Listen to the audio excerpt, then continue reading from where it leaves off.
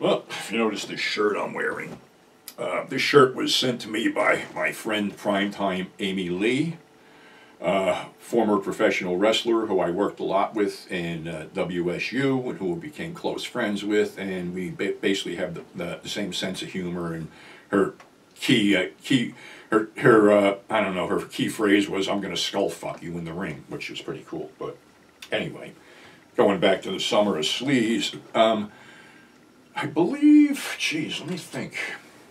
Hell's Angels on Wheel came out, I think, 67. And I didn't get my license until 70. But this film, for whatever reason, seemed to hang around. I'm not sure, let me see the exact date here. I'm a little bit curious myself as to what I did here. Oh, fuck, I can't even find the damn thing. Yeah, I'm in good shape, but, you know, I'm out of surgery and stuff like that. Where the hell is it? Damn. Anyway, I think it was 67. The big thing was the film starred Jack Nicholson.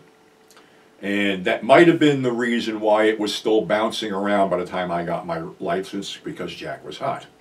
One of the other main stars was Adam Rourke, who basically was in a lot of these biker films. And this actually was endorsed by none other than Ralph Sonny Badger, the legendary president of the Hells Angels, the late legendary president of the Hells Angels, who had a cameo in the beginning of the film, hugging Adam Rourke as the two biker gangs met. They actually wore the Hells Angels logo in this one. In addition to Adam Rourke and Jack Nicholson, you had John Garwood. And actually, the stunt coordinator on the film was my buddy Gary Kent, and Bud Cardo starred in there as one of the guys who instigated a fight with the Angels.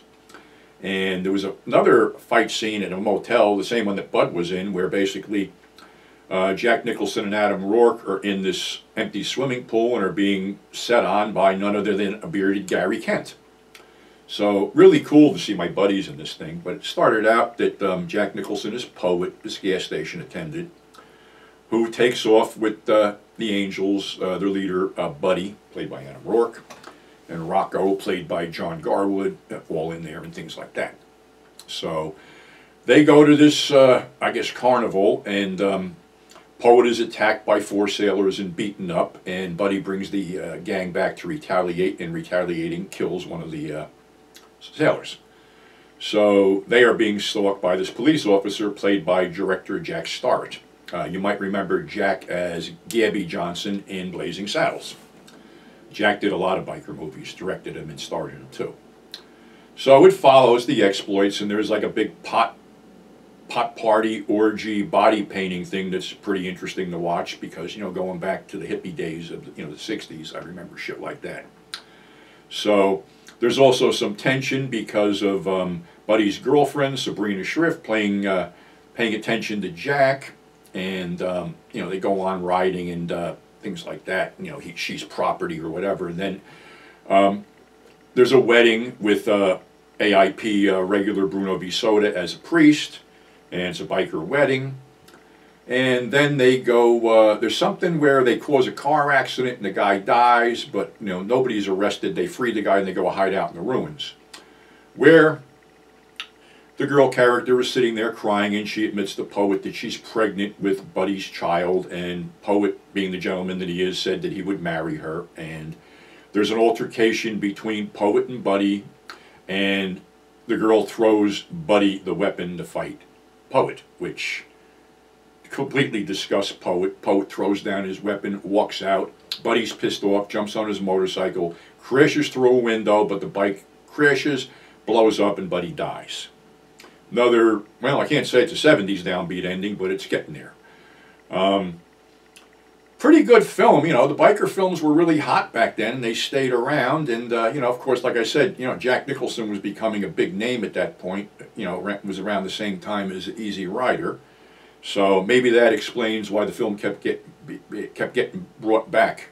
It was released by Fanfare Films, Joe Solomon's company. And they did a lot of biker films, including stuff shot in the Philippines like The Losers and things.